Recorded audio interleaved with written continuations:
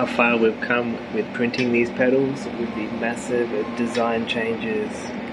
It is astounding and very awesome. These black components go in between and they're still warm, fresh off the printer. They feel great. So we'll get them inserted in and see what it looks like. We've got this half assembled and it's really starting to come together. Damn, it looks so awesome.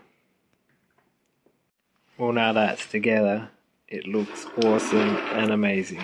I've still got to put the horizontal pins that hold it together through here. I'm still undecided. So this has come out absolutely stunning. It looks so good.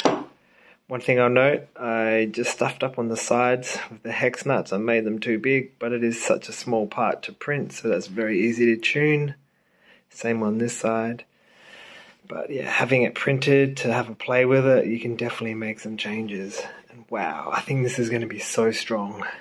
And it looks so good. And color options too. 3D printers, from graphics designing to reality. Wow, so awesome. Assembling our steel plasma cut components. They've come out really nice. Still got to do a bit of filing to get them perfect. Compared to the aluminium, they are awesome. A lot heavier. Just assembling it on the frame, piece by piece as we slot them in, because they are all component based. So we just slide them down and then screw in the bases. I'm actually using a drill for it. We have got so many things going on today. We've got our dirty plasma cut pedals, we've got our clean laser cut pedals, and we've got our steel laser cut pedals. Whoa, they're heavy. And we are printing the bases to go on these. It is very noisy in here, and we got our 9mm base printing.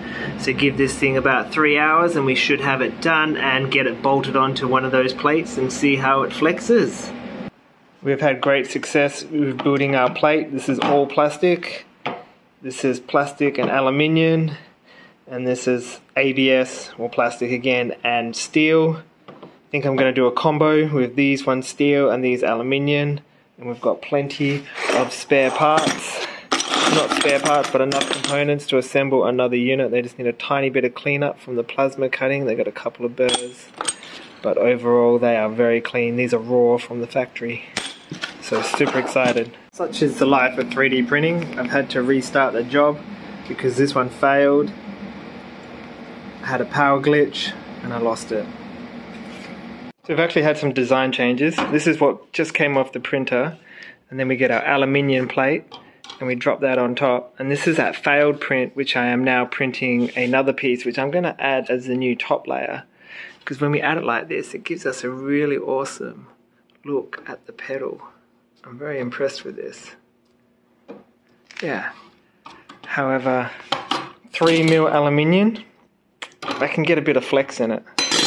However, 3mm steel, this is even better. Boy, is it heavy.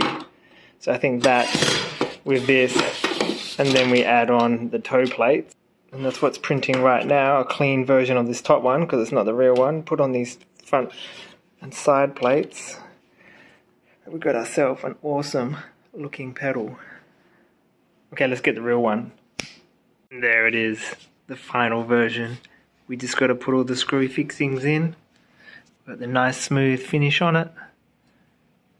And it all pops together really well.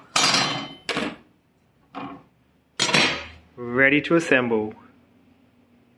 As you saw on the other pedal, it was all aluminium. We're working on the steel one now, so I've got to tap and die set the pinholes. So we just screw these in slowly, and at the same time brushing away the chunks. This is probably the hardest and slowest part. We made fantastic progress. We have cut all the holes. Probably took about half an hour. So it'd probably take about an hour per pedal. Now we just got to give it a bit of a clean with some metho to get rid of all the oil. And then we've got to thread cut the plastic, but they're really easy. Threads look and work great with the pins in them. Let's get the plastic on this. Normally I would treat this and paint it, but we're in prototype.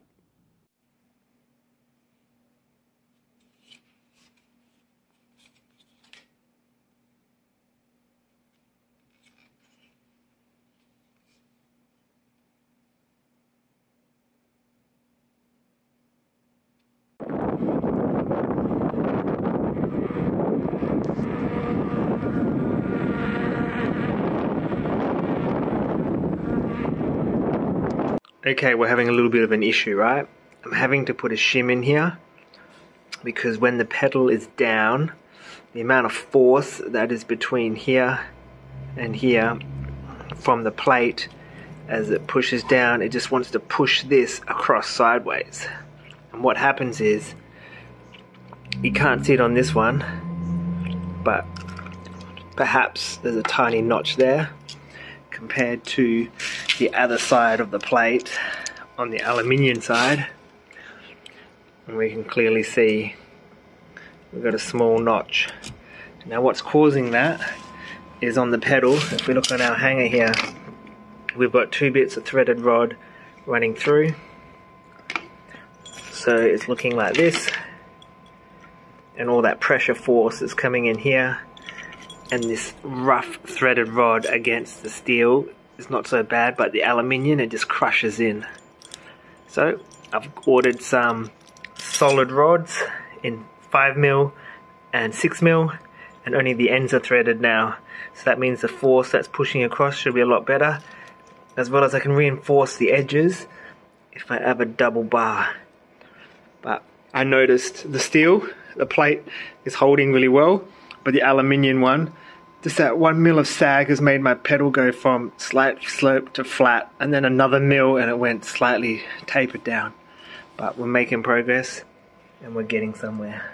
So I've had the pedal on the wheel for some time now, and I'm noticing how it's shifted down, which we discussed before, as well as how it's being crushed in. So we've got some design changes that we're going to do, and we'll see what it comes out like.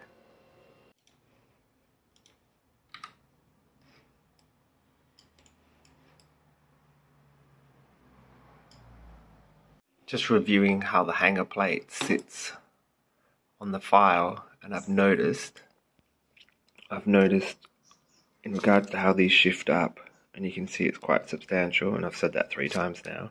I'm going to extend this plate to sit on this plate. So when the forces push up, it's got to push this, as well as I'm going to make a more of a substantial lip here. Well, this is sitting recessed now. You can see that's the plate, and if I extend that to go all the way to here on both sides, let me show you. I think that'll help now that it extends across all 3 plates. All 3 plate extension to the edge should fix that with the solid rods, and these things are sitting nicely recessed. Okay, let's get this manufactured, and this video is way too long for this edition. Enjoy!